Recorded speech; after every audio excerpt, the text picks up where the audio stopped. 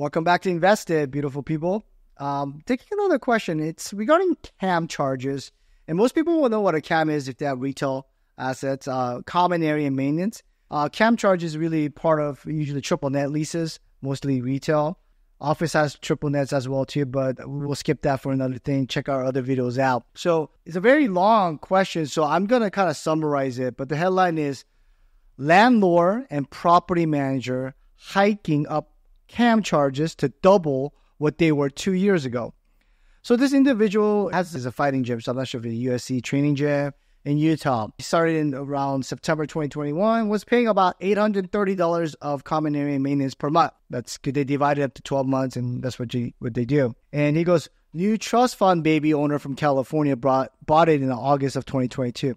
Hey, man, that's kind of messed up, man. There's not everyone from California is a trust fund baby. Everyone worked very hard over here as well, too. I can see your frustration.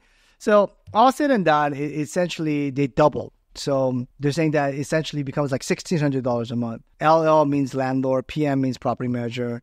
Want us to pay all of last year's CAM and the increase of the year CAM by the end of the year. This means by paying more than $10K out of my own pocket when I had just gotten to the point where I was almost breaking even in my business. It's frustrating. I know. Very sympathetic, empathetic towards all business owners because they're entrepreneurs. And look, man, you're running a gym. I'm sure it's hard as hell, man. There's nothing that's easy in this life.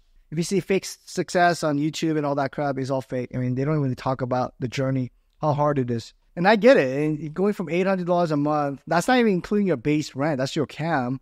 Doubling, that just eats into your bottom line of the business. So I feel for you. But let me go ahead and try to give you advice to you and also to, the channel, the viewers are watching this. This is why lease is very important. I know like sometimes they do air forms, all the standard forms, and they give you a size. Like, hey, this is how much you pay, and you sign it. And look, you're not a lawyer. You're not a real estate personnel. I get it. If a broker told you this is standard and you sign it, and you're just focused on running your business, it's imperative you know what is in the lease. I'm sure everyone has a real estate friend. Ask your friend to review those leases. Usually CAM charges are not set. They give you an estimated CAM charges. So let me break out this for you. And it also is going to be the caliber of the owners of the property. So now if you have, let's say, for instance, Hines, Lewis Group managing this retail center, their CAMs are going to be pretty tight and pretty high because they're institutional quality. So they know how to operate things, right? So their landscaping, their irrigation, their signing, paving, all has been budgeted, and they RFP, request for proposal, and they try to be tight as possible because most landlords don't want the CAM charges to double. You know why? That property becomes less competitive to other buildings out there. So what I'm thinking here is two factors why the CAM has increased a lot from when you first occupied it.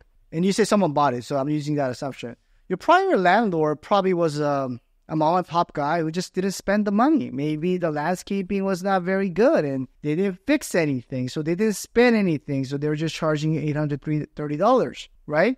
I'm sure you took a gym there because, not to think, you're starting off, you probably went to where it was the cheapest possible for you to operate your gym so you can grow it. So I'm sure you were very cognitive of costs.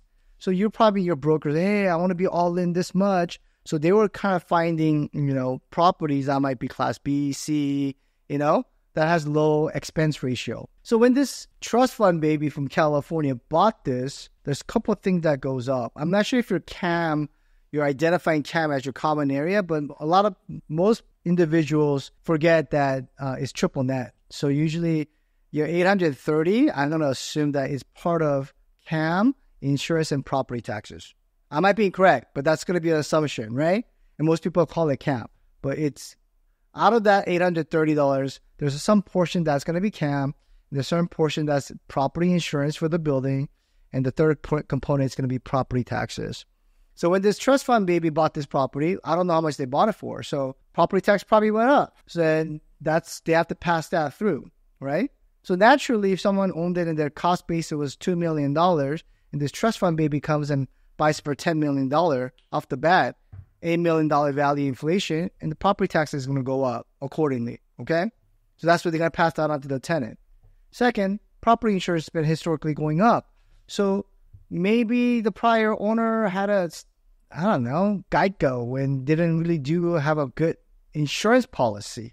Maybe just cover the bare minimum with a high deduction. Maybe this person has a lender, and the lender requires that they have a $2,000 deduction and to have business interruption insurance, GLs, mechanical insurance, flood insurance, whatever it may be. So now the insurance cost has gone up, and no one's going to argue that insurance cost overall has gone up around the country. So they have to pass that through to you as well. The third component is maybe the landscape is bad, the striping, the parking is bad. I mean, there's no signage, the paints are chipping off. So they're making more improvements to the building to the benefit of the tenant in the long run, right? And then protecting their asset. But as you know, a lot of these common area maintenance for the benefit of the building gets passed on to the tenants. So in my perspective, I think the cost has gone up quite a bit for you because there's new ownership, and the new ownership maybe is taking care of the asset better. Maybe not. I don't know. But that's an assumption, reasonable assumption that I can make. And another thing is you need to read your lease because a lot of savvy tenants will ask for something called a cap, like a ceiling on controllable expenses. Most landlords will acquiesce to that request, but they will say, okay, we'll give you a 5% cap or 3% cap on controllable expenses, which is common area maintenance, like the janitorial, landscaping, painting, blah, blah, blah, blah. Uncontrollable is going to be the property tax and insurance. So that there's no cap on that.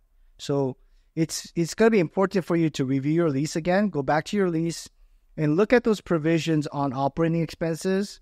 I don't know what section they might be, and see if there is a cap on controllable. If that's the case, you have a good argument. In addition to that, you do have a right as a tenant to audit those CAM charges.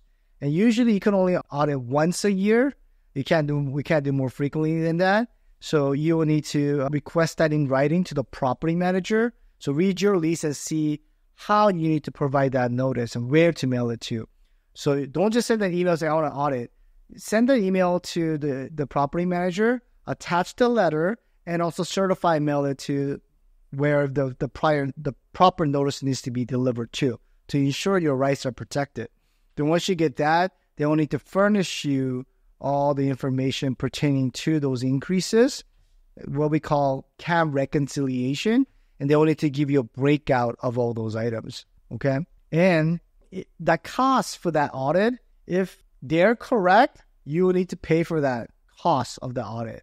Now, if they're wrong and the standard deviation is they're off by 5%, then the landlord has to cover the audit costs that you do, right? Because I'm pretty sure you're a gym operator. I don't know your background. I'm not sure if you're an accountant or a CPA, but you're probably going to have to hire auditors to audit their books because they're going to give you general ledgers this much, Excel sheets. I don't think you have the time to do that. So you're going to hire someone to do that. And if that information the landlord provided is correct, then you will need to pay for that auditor yourself. Now, if it's off by usually 5%, I can be wrong. Your lease is all different. 5%, then usually the landlord will pay for that. So you got to be very, very careful. Don't let your emotion get in the way of that. Just make sure that they provide you concrete information to validate that increase. And if you see something's wrong with that, it smells fishy, then you can go into audit because that process will take some time. I know that's long-winded. I feel for all the business operators, man. You guys are hustling out there, and